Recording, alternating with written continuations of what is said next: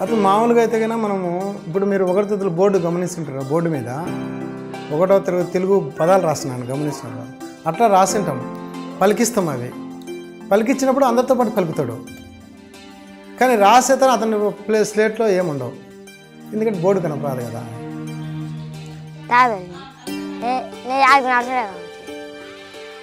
యాడికి పరిగెత్తలేను, ఆడుకోలేను కాబట్టి తాగేది.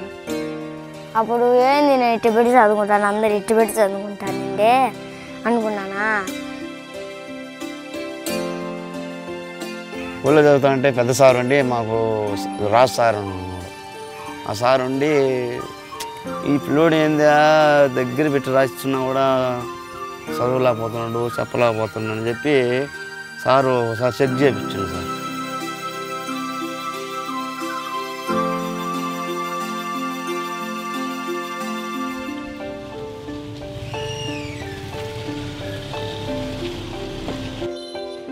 నా పేరు జగదీష్, నేను ఆటో డ్రైవర్ని.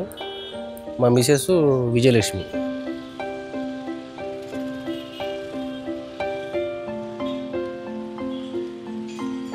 షుగర్ వచ్చి కూడా 13వ సంవత్సరం. ఇప్పుడు పనికి ఎటుకి వెళ్ళాం దడుస్తా. ఇక వీళ్ళు ఎవరో ఒకళ్ళు తోడుంటేనే బయటికి వెళ్ళేవాళ్ళం, పక్కన ఎవరో ఒకళ్ళు తోడు ఉండేవాళ్ళు. తేడా నుంచి పంపించి కళ్ళ నీళ్ళు ఒకసారి చెమర్చడం అలాంటివి జరుగుతూ ఉండేది. Patient first రాగానే they will go for the registration. I will take the auto refractive readings first. Then I will go to the refraction. After refraction, then I will see the patient. I will prescribe the glasses.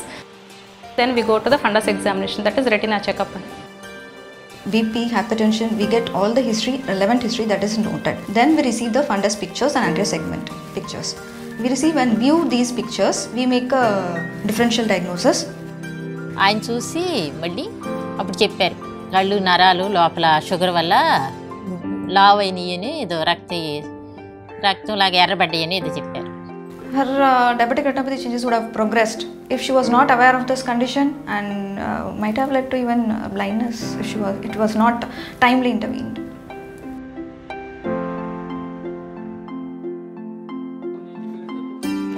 ఎందుకంటే ప్రతి case ఏదైనా ఒక different cases ఏదైనా వచ్చినప్పుడు నేను చాలా దాన్ని study చేస్తాను.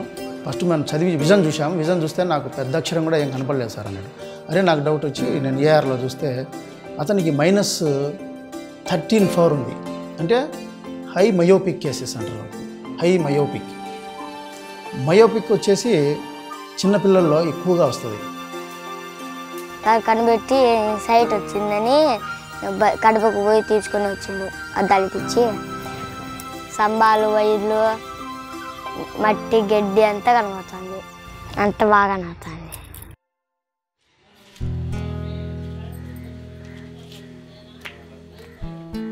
అంతవరకు మీద కొంచెం తగ్గినట్టు అనిపిస్తుంది.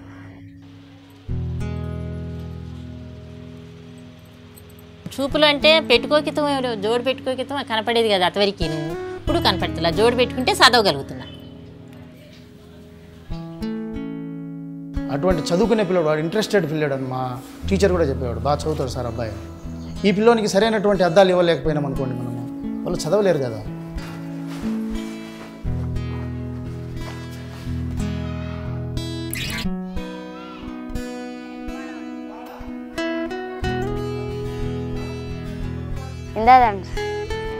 ఇందాక వాన పడినప్పుడు పట్టే చూడు రంగులు ఉండేది, దాంతో అన్నీ ఇష్టం. కింద పడితే అన్ని రంగులు కదా, అంత కింద పడతానని నా మనసులో అనుకున్నా.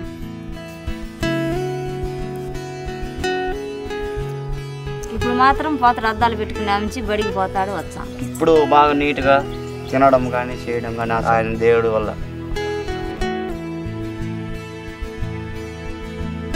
This entire ophthalmology project, which the government has put together and Apollo is partnering with them, has had such a major impact in patients' lives. And at a very simple and beginning point, I think I would like to state, 2,500 spectacles are being given out every single day. Can you imagine the power and the beauty of 2,500 people a day who couldn't really see very well suddenly beginning to see?